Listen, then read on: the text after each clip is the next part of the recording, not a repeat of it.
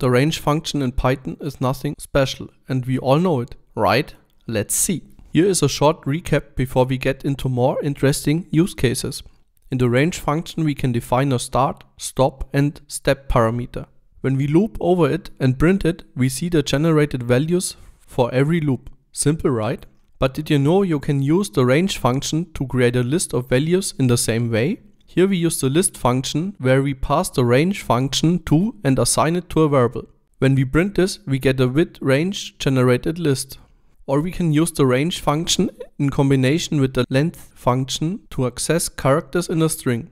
In this example, we pass the length of a text to the range function, loop over it and print the index I of the text in multiple lines to the console. Not serious but funny. If we add the end and flush parameter to this print statement, we get back our initial string. Amazing, huh? Did you know this? If so, here's another one. If you are scared about the enumerate function, we can access indices and items of a list by using the range function on it. Therefore, we pass the length of an items list to the range function and loop over it. Then we print the index I and the item for the index I. A simple way to avoid the scary enumerate function. Drop a comment if you didn't know all of them.